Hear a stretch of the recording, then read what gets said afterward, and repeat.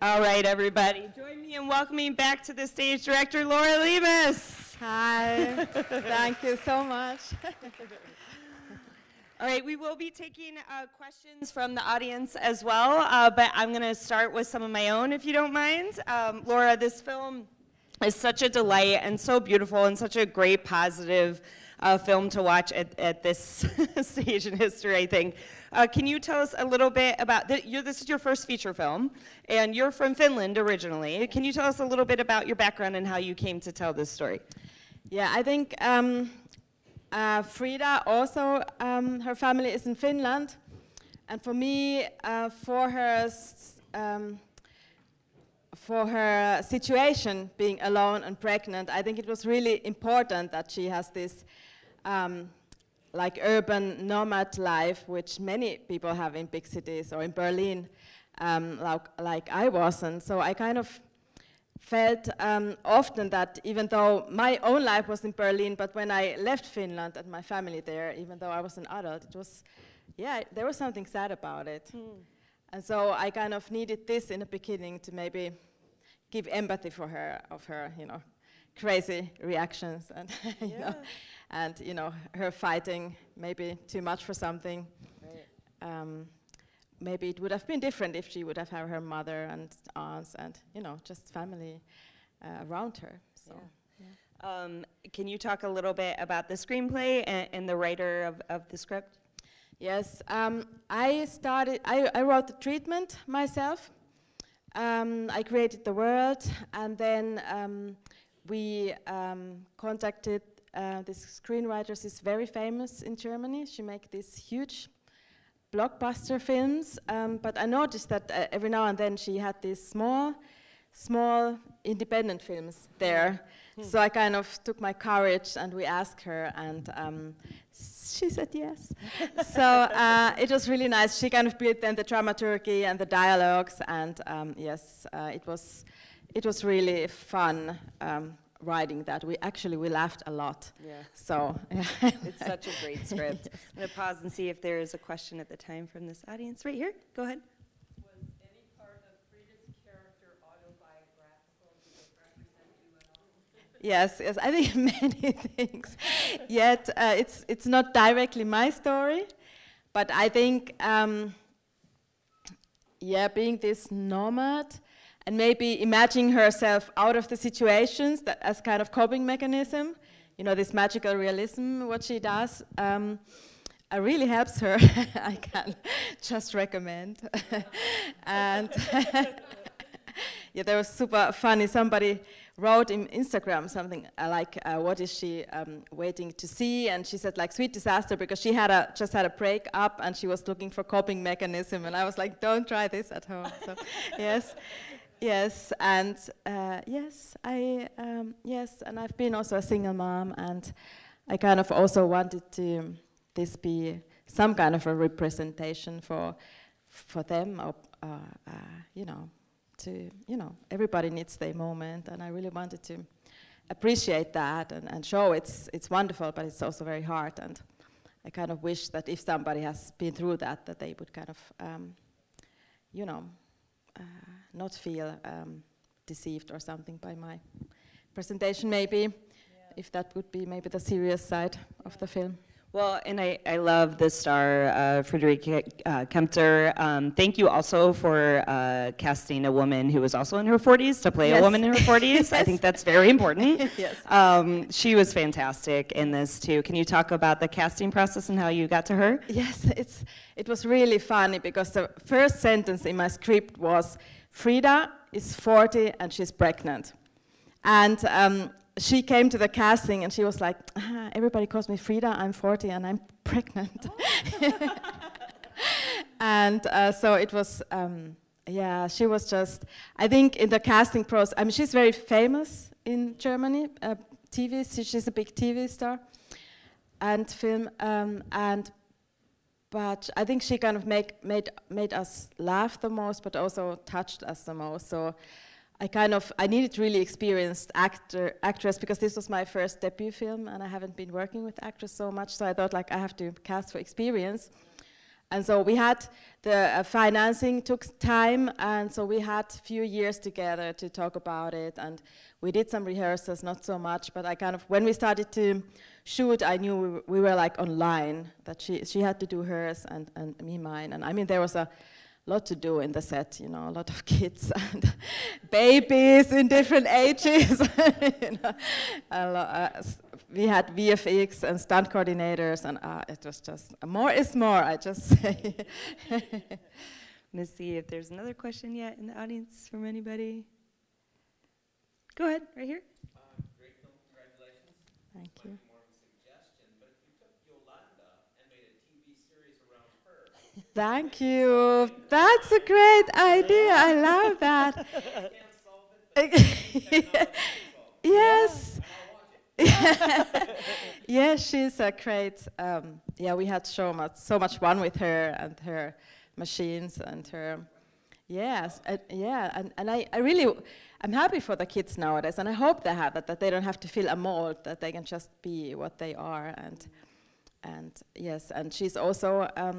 When I casted her, the actress, she was 17, just finishing high school, and we shot the film when she was 21. Until that time, she was super well known in Germany. She made this huge career in a few years in a very famous Netflix series in Germany, and yeah, I was so happy for her. I mean, she was just this girl, and now she's this amazing young woman, but she could still do it, and she had a lot of fun playing teenager now, not being anymore one. Right. So, yes, yes. Thank you so much. Yeah, back there. More of a comment than a question. I just love the colors and the, I'm sure the thought that went into having those colors on the screen. It just made the film so incredibly visually appealing. Thank you so much. Yeah, I really had amazing head-offs. Most of them were women. I had a camera woman, a set designer woman, costume was woman. And the story behind would be maybe because I'm from Finland, and I think everybody has their own thing with the homeland, like the Spanish, when they are somewhere, they so miss the food and the sun or whatever. I think in Finland it's a lot of the design. We have like this design, and architecture is a huge part of our culture. And if you know Finnish culture, I think you see a lot of stuff in her apartment, in her clothes, these colors, and that kind of came out of that. We made this color called Color Bible, and wanted it to be rich, because she's like, I mean, her inner life is very rich. Right. So I thought she will, you know, it's kind of expression of that maybe. That's so great. Yep, right up there. I just wanted to comment. I love the older women and how they interacted with Frida, and they didn't lecture her. They would just say one pithy line and get their point across. I just think they were wonderful. Yeah, that's nice that you say they were not judgmental. No? They were really supportive. I think they have so much experience in life. I really love that. And yeah, it was so much fun. I called them Spice Girls. They were my Spice Girls. And they were always great fun when they came to the set, and everybody loved them. And yeah, I actually, thank you for asking. I really wanted to say something, two things. I once went by chance to a church in Sunday morning. I thought that was an old church that was closed, but there was one morning when I got the bread. In Germany, you always get in the morning fresh bread rolls. And I saw the door was open, and an old lady went in, so I went after her and found, and when I had to get stairs up, there was like nobody, and I got in, and the organ started to play. I had a heart attack, but it was a church full, I don't know how you call it, like evangelical church, super beautiful, like glass windows, and the first, it was almost empty, like the first 5 rows were full of old ladies. And I stayed, and afterwards I found out, this was in Berlin, in Wedding, which is this place where the church was like this. There were a lot of drug addicts, like hanging out. So I found out that in the next building where the church was, they were this lady opened up like a kindergarten for these drug addicts, that they could go in the morning, have a breakfast, and read something, play something. So it was so sweet, and you don't know that. Right. They are just there, doing stuff. And what is, everybody was afraid of these drug addicts because they were quite aggressive. And so that really touched my heart, and I really wanted to tribute them like this. And the second thing is that, I don't know, it may be different here in the US, because we had like in Finland and Germany, we had a World War II. So our grandfathers were all in the war. So there had been this trauma in this generation. So granddads have kind of not been there from different reasons. So I kind of was reflecting that and thought that it's like the grandmas is like the active, and why is that? And yeah, it's kind of sad also, because I think it's a huge theme, this fatherlessness in Northern Europe, I would say. Such great backstory to the script, too. I want to see if anybody else has another one. Yep, that's okay. About, sorry? Felix, yes. What was your hope that we would feel about him? Yeah,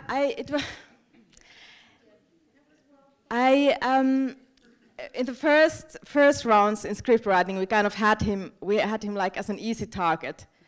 Like it's easy to think that he's really, awful and horrible, and then we thought like, okay, we need more dimensions, because life sometimes is just super messy, and so I kind of didn't want everybody to hate him.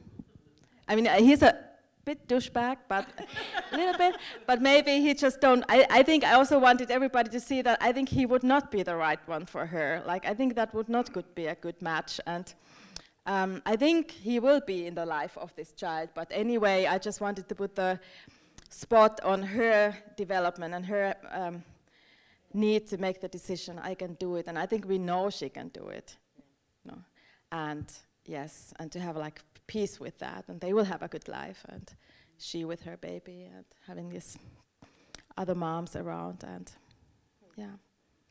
Well, I love this story so much. I think it's such a beautiful story of perseverance on her behalf too, and of single motherhood and parenthood in general. And I love, as you all seem to have too, love the way that you told it. I think you have such a unique voice, and I can't wait to see what you do next. Is there any news about what you might do next? Yes, well, I have my next film. We are on the funding right now.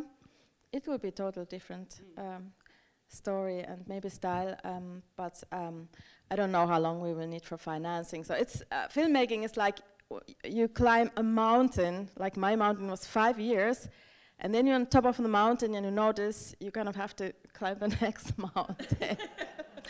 You start from the beginning, so it's interesting. But I have few things starting to develop in me, and yeah, let's see. So great. Well, thank you so much for coming all the way here, Laura. Thank you for sharing this film with us. Thank you so much. I don't know about you guys, but I'm in the mood for a smoothie. The fruit stand over in Playhouse Square has smoothies. Might go get one. Thank you guys for being here. Make sure to fill out your ballots and give Laura a chance to get some of that funding for her next film. Thank you, everybody.